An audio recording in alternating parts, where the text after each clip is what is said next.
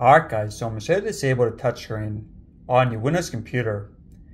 Now it's pretty simple and this works for Windows 11 or Windows 10. And it's the same process for both OSs.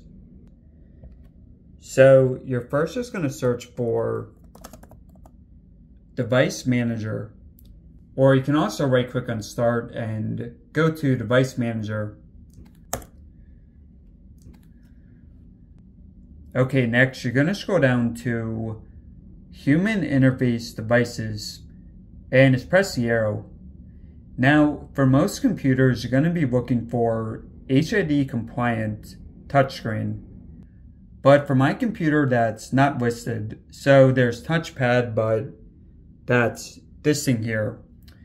So if you find HID compliant touchscreen, then select that. But otherwise, you're looking for something about your touchscreen.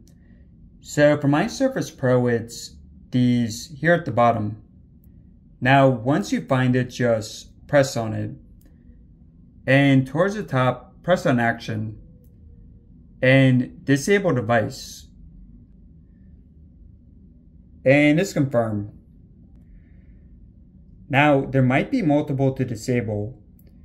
So you see for me, there's these 6 that include touch. So once again, press each one, go to Action, and disable. Another way is you can also right click and disable.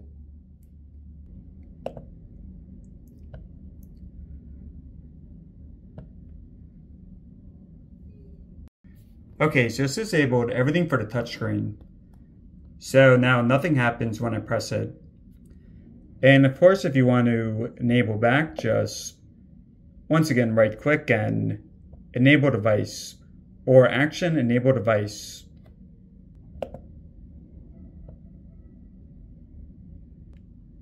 And yeah, so there is to it. So hope this helped out.